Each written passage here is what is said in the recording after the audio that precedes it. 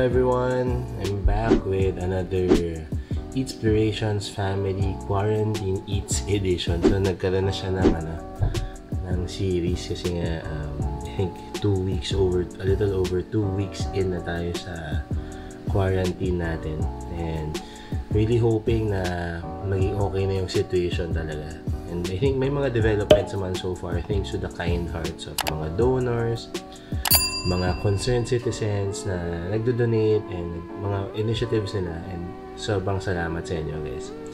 And ngayon, since ang dami ko lang nakitang videos about this kind of dish online, yan, pinakauna ko nakita kay Idol Chef Ed Bugia. Salamat sa pagturo nito. Nakita ko rin yung style ni Jeng, yung friend namin, si Food in the Bag. Tapos may mga recipes din talaga online, like sila pepper.ph, tapos yung article nga na lumabas. Malamang nakita nyo na to, pero tatry natin gawin with our own take, so gagawa tayo ng Mojos. So kailangan natin ng, of course, Mojos kasi hindi tayo makapunta ng Shakey's. Hindi ko lang naman nagde-deliver pa sila, pero parang wala akong nakikita. Pero yun nga, so gagawa ko Mojos ngayon. And nagawa ng Mojos, bukod sa gusto ko gumawa ng content, is because gusto ko rin gawa ng masarap na merienda yung wife ko, kasi she's been working so hard at home, and nga, she's a teacher, so meron silang work from home ngayon, and malamang tuloy-tuloy na to. So ginagawan ko siya everyday, so tinatry ko talaga magluto ng masarap na food everyday para naman mapawi yung pagod niya. So samahan niyo ako as I go through making our own Mojos at home. So first, let's slice our potatoes. So wash muna natin, tapos slice na natin siya. Try ko slice as thin as I can. Sabi nga nila mga 1/4 inch, mga 1/4 inch thick na siguro to. So try natin galingan maghiwa, hindi tayo masugat.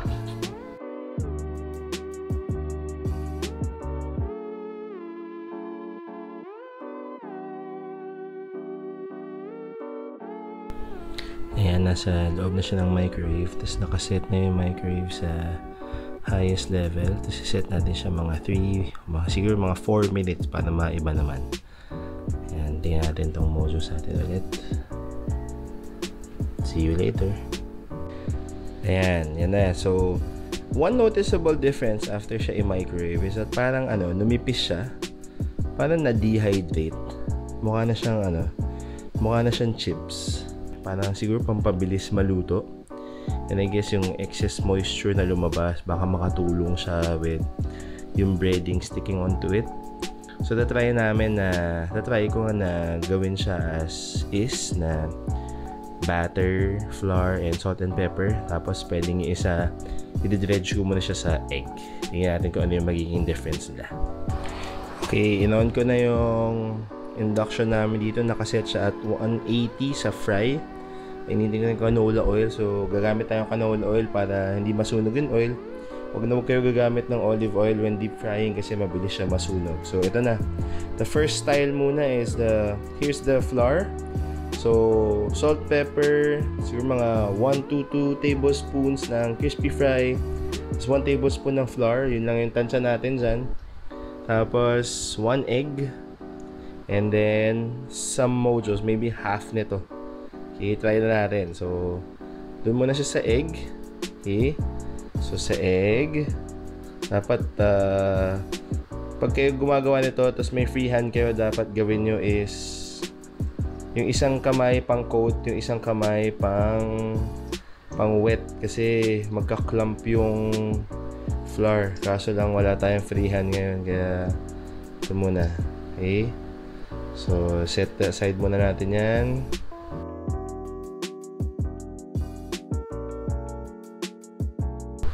Try ko muna i-prito to. Okay, first 3 pieces muna. Ayan natin. Ready?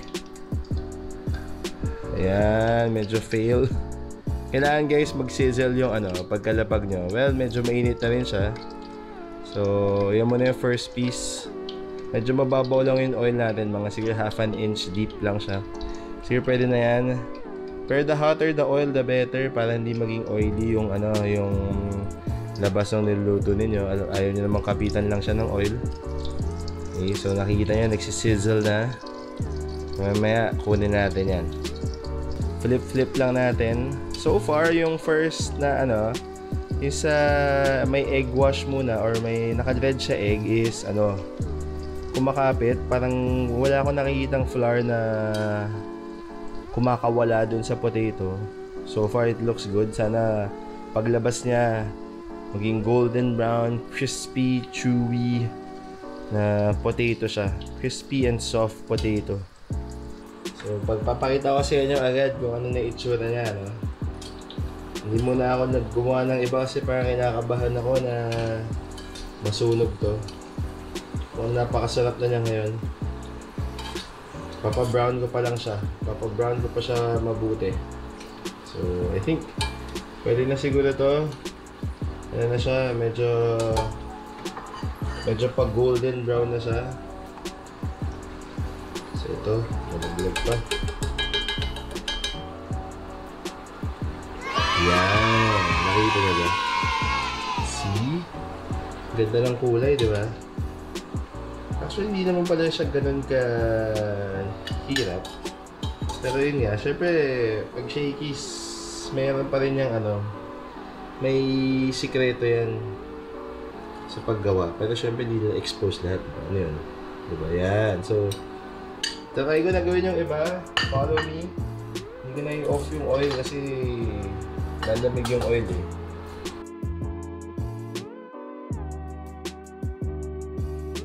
Okay, next style naman. So, ito, meron akong ziplock. Nalagay ko yung same combination ng flour, flour recipe. Okay. So, yun nga, merong crispy fry, merong 1 tablespoon ng flour, merong salt and pepper. Lalaglag na natin yung mga potato. Sana malaglag sila. Ayan. Medyo dumikit na. Pakainit na guys pag nag-microwave pala kayo ng ginawa ko lang siya 3 minutes kasi natakot ako baka sobrang mag-dehydrate, sobrang maluto na yung potatoes. So yan, nyo lang ito, yung style na to, para hindi na madumihan yung kamay nyo. So bounce lang, up and down, shake. So ito yung yung potatoes natin. Okay, parang dumikit naman siya, ready to fry na siya. Let's see. Yan. Okay. So, ito na yung potatoes natin. Papakita ko sa inyo. Ganyan ang itsura niya ngayon. Okay. So, fry na natin.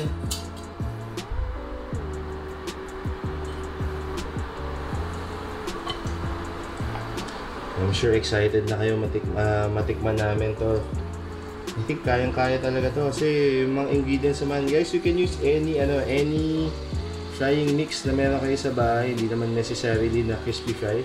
Mas maganda nga yun kung mako-compare natin kung ano yung mas masarap, baka kung meron pa kayo iba dyan, try ninyo kasi baka better yung isa sa isa, di ba? So check nyo lang.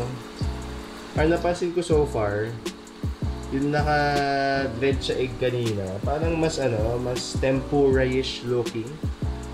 Ito naman, parang mas mas natural na potato. Mukha na siyang potato chips. Hindi ko na alam kung dahil nasobrahan ba ng nipis o pero mukha na siyang potato chips so far. Pakita ko sa inyo. Ayan, ayun na yung itsura nila. So, makita nyo, di ba? Ang ganda. Parang iba yung iba yung itsura eh. Ito yung kanina, yung may egg. Tapos ito yung walang egg, na mas mukha na siyang potato chips. After nito, pagka ahon ko na sila, gagawa naman tayo ng honey mustard sauce dahil yun lang yung sauce na alam namin at napakadaling gawin. Okay, una sa lahat, konting mayonnaise muna. Siguro mga 2 tablespoons ng mayonnaise. Ayan. 2 tablespoons ng mayonnaise. Okay, tapos mustard naman. So maybe let's see, mga 1. Hindi ko pala na shake and 1 tablespoon ng mustard. Tapos honey naman. So, bear with me kasi medyo one-man show tayo ngayon. Kasi tulog pa si Bini. Yan, samahan ni Bianca yung honey. Okay, napadami. Kung medyo tumamis siya, haluan nyo na lang ng mustard pa.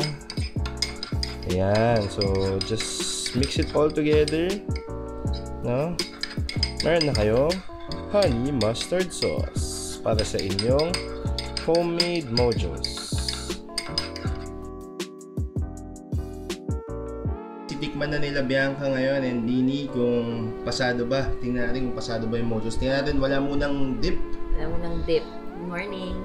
So yan yung Mojos na may drenade siya egg bago sa flour. Wow.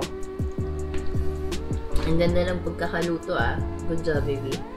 Very soft yung pero crispy. I know, not siya. Here. Look, I'll try it with the sauce. Homemade honey mustard sauce. Ang sarap. Galing. Ito na lang ginawa niya to. Masarap na breakfast. How was it, baby? Kakagising lang niya. Hindi siya masaya. May S pa siya. Mukha naman nasasarapan siya. Yeah. May kasi siya sa crispy, saka medyo sa patatas. Yummy! Try nyo naman yung yung walang egg wash, yung walang dread siya egg. Paulit-ulit akong egg wash. Dread pa siya egg. Yan. Dalawa kasi ginawa ko. Ito parang mashed potato chips. Mashed potato chips. Ano mas ganda gusto ng mo? pagkakahiwa mo. Perfect. Ano parang mas gusto mo? ko to. Yung merong, yung may flour? May egg. May egg. Yung may egg. May egg. Mas masarap. Parang mas may coating siya. So, mas Mojos-like. How about you? Do you like it? You like the one with looks like potato chip? Napatimpis ata hiwa ni Daddy. Yeah, I think she likes this better. Oh. What's there flour everywhere? Crispier. Because Daddy cooked. Turo mo din yung honey mustard. Yun, tinuro ko na yung honey mustard sauce. Okay. Yun yung ni Bianca Mayo, mustard, and honey lang siya. 3 ingredients. You want to say your favorite line? Maybe. Not yet. Not yet? Not yet. Okay. Kami na lang magsasabi. Kami na lang, Mommy. Don't forget to comment, like, and subscribe to our channel. Bye-bye.